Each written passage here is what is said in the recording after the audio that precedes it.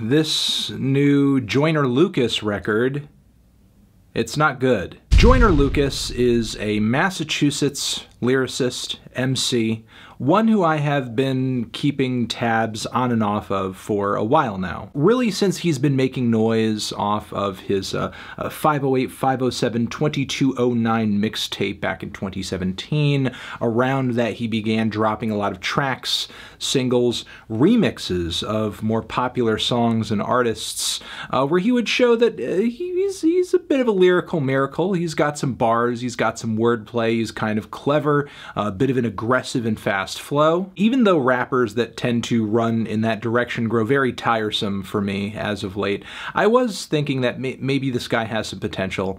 Maybe there is something coming from him down the pipe that is going to be worthwhile. Maybe he's just taking his time to evolve and develop into something a bit more thought-provoking. Possibly. For example, that super viral I'm Not Racist track he dropped in 2017, while that did not land message-wise with everybody, I did think it was a pretty bold and at least an admirable attempt at creating a conversation around the current-day racial divides in America. I guess part of me thought that Joyner was artistically still a work in progress, even though now that I look back, he's been dropping stuff since 2011. I suppose I just wasn't that acclimated to Joyner's work yet, and maybe if I had been with his earlier mixtapes like Along Came Joyner or even backwards, maybe I would have realized that he doesn't really have that much working beyond the surface for him. I did begin to get that sense as I heard single after single after single, actually like 9 singles from this record. So many I didn't even hear them all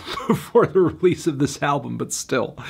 Dude dropped 9 singles from his record before the album was actually out, and a good chunk of the record beyond that is skits. So a majority of this album, essentially, fans are already hearing before it's out. So when this thing did eventually drop, I was just so not excited for it at all. And now that I hear it all together in one bunch, it's like even worse than I originally thought. To the point where the single Isis featuring Logic, which originally I thought was just so-so, kind of underwhelming, is actually fireworks and one of the best songs here. Really an oasis in the track list. In Joyner's defense, the record doesn't kick off too badly if you completely ignore the cringy skit where you have a kid interacting with a doctor showing him like a Rorschach test, and as the kid begins to see disturbing things in the images, the doctor's like, "What are you, fucking retard? You're fucking stupid." Which, like, isn't this album about your mental health, your ADHD? What does this have to do with you having ADHD, having an abusive therapist who later on the album offers him cocaine for some weird reason? I mean, maybe that's something that to Joyner happened, I don't know, but all I know is, again, it doesn't really play into the theme of the title of the album. Still, following this intro skit, we have an intro song with I Lied, where Joyner wastes tons of space, saying, "I let the money change me, I lied." He's essentially going over all the ways things have been altered in his life since blowing up, musically speaking. And while I do like his aggressive delivery and energy level on this track, something about him trying to play the sinister, sort of demented, I'm crazy card isn't really landing for me. But honestly, what I wish I was actually listening to was some flawed concept record about Joyner's emotional or mental pain, anguish, something. Instead, what we get past this point is a series of incredibly derivative ripoffs where Joyner doesn't really bring much to the table. Not any strong hooks, not any great vocal performances, weak production, very little originality or personality too. I don't know what it is about his vocals on The War that causes him to change up over a buttery, more, I guess, low-key, sensual instrumental, but Joyner on this track, featuring Young Thug, who really does underplay his feature here, sounds exactly like a poor man's Ty Dolla $ign. He just sounds like Ty Dolla $ign. but worse. And what's funny is this is not even the only point on the record where he sounds like Ty. We then get a very annoying skit from Chris Tucker, surprisingly, on here, though to his credit, he does sound more genuine in his recording than Kevin Hart does later on the record, both of whom are essentially just like getting at Joyner for not being dependable or just not getting his album out. But what's worse than really both of these tracks is the song I Love, which has a garbage hook. I love.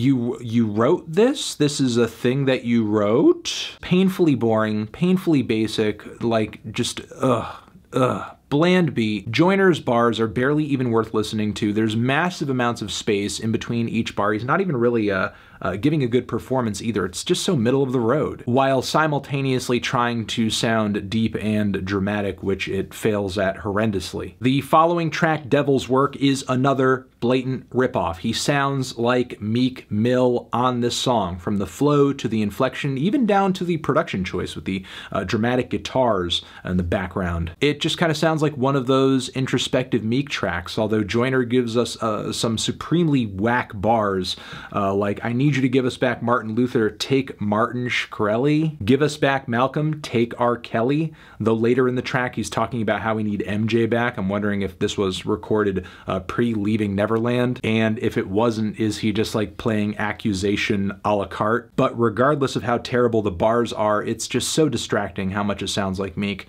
Wasn't this guy bitching about how Logic was copying him like years ago, and now he just can't stop copying everyone else? The song Lotto isn't one of the most derivative songs on here, but it is one of the most confusing, as what is he getting at on this track? What is he rapping about?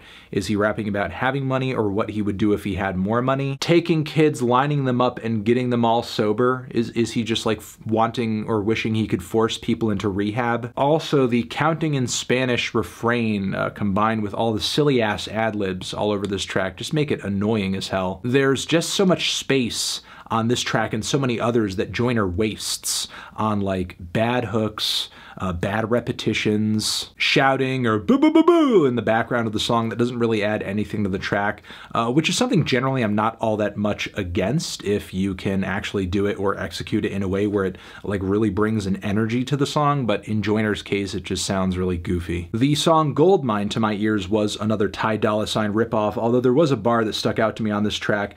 Go against the grain, then you gotta be brave. If she don't like me, then she gotta be gay. We're still doing this. We're still doing bars like this in 2020. I mean, look, if not liking Joyner Lucas makes you gay, call me gay. Not even clever, funny, and just embarrassing at this point. And honestly, this isn't even the only point on the record where Joyner drops a bar that shows that his gender or sexual politics are kind of fucked. We then get the track Finally, featuring Chris Brown, that not only has a hook that interpolates CeCe Peniston's Finally, which is an amazing song, but the way they work it into this track is horrible and essentially ruins it. What's even more distracting than that, though, on the track is just how much Joyner sounds like Drake on this song. Like, his bars and his flows are just loaded with so many Drakeisms and Drake-type inflections. Again, why is the record so friggin' derivative? 10 Bands has a shockingly bad Timbaland beat. I mean, some of the synths are kind of cool, but the groove of the track is pretty weak, and I think the hi-hats are mixed way too goddamn high, to the point where they actually kind of take up space where I think Joyner's voice should be. One more thing I want to point out about this track, though, and many others on this record, is that it's boring to listen to, because Joyner will go bar after bar after bar after bar of having not said anything witty, smart, no double entendres, nothing really in the way of a pen game. You don't really know what you up against. Boy, you know I always had the upper hand. You ain't never been through the struggle, man. Homemade grits in the oven pan. You don't run shit, you don't want to dance. 2 shots make 'em do the Running Man. And they say love is a drug. Man, I swear I'll never take drugs again. I traded my bike for a hoopty. Traded my hoopty for a Honda. Traded my Honda for a Panther. I just got a crib in Wakanda. I never been into the drama. Never been a fan of designer. And all I really got is one wish. A One Night Stand with Madonna. The closest thing to a word twist there was when he said he traded his Honda for a Panther, and then he related that to the Wakanda thing, the Black Panther. Really, that was it. And this isn't even a unique situation on this record, where again, he'll just go on and on and on and on and on, and like the rhymes, the meaning, the substance, like there's no depth, there's no other layer. It's really odd that Joyner prides himself on rapping so clearly and so quickly on some tracks too, when it's really apparent that he just has so little to say. The intro portion of the song Revenge, I feel like, is what happens when you listen to XXXTentacion once, as Joyner is trying to do a bit of an emo rap thing here. I mean, his flow does smooth out and get a bit harder as the beat kicks in, but by then the song and this album in general are just too boring for words anyway. Following that, the title track of the record is really like the cringy emo rap anthem of the record, with Joyner like whinily singing his heart out on a very terrible hook. Laughably bad, like it's a track that you would do if you were trying to, I guess, parody Juice WRLD or something. Things get even worse on the track Still Can't Love, which features easily one of the worst instrumentals on the entire record, also very obnoxious King OSF vocal lines. Fabulous is in the mix there too, but I mean, his presence on the track doesn't really save it. I guess I can kind of give points to the track Will for attempting to be a thoughtful banger about idolizing people, looking up to your heroes, having good role models in your life, I guess, but still the Will Smith references are really heavy-handed. The closing track at least has a decent beat with some chopped up soul a la Kanye, Madlib, maybe even a bit of MF Doom with a lo-fi twist. But there's a series of confusing bars on this track too, where Joyner is talking about how he at any point can call up Jay, get a hold of Puff, tell Drake to send the jet out. For what reason, I don't know. Does Drake want to hear you copy him, do your best Drake impression? I don't get it. When everything's said and done, I'm left here wondering, does Joyner Lucas have an original idea in his head? Because if he does, none of that really came out in this record. I don't know why. He seems to have had some pretty interesting conceptual tracks in the past, maybe not perfect, maybe not the best you've ever heard, but certainly interesting, chock full of potential. I can't really say I heard anything on this record that had any potential to my ears, and I don't know why Joyner is sounding more derivative than he ever has before on a majority of these tracks. So if we're going to have a Joyner record in the future that's actually good, we need more originality, we need better production, we need better hooks, we need pen game. Please, for the love of God, write something that actually makes me want to rewind the track and re-listen to what you said, because there's so many layers to it, instead of just dropping a corny fucking movie reference after 10 bars of almost nothing. Yeah, this Joyner Lucas record, it's not good.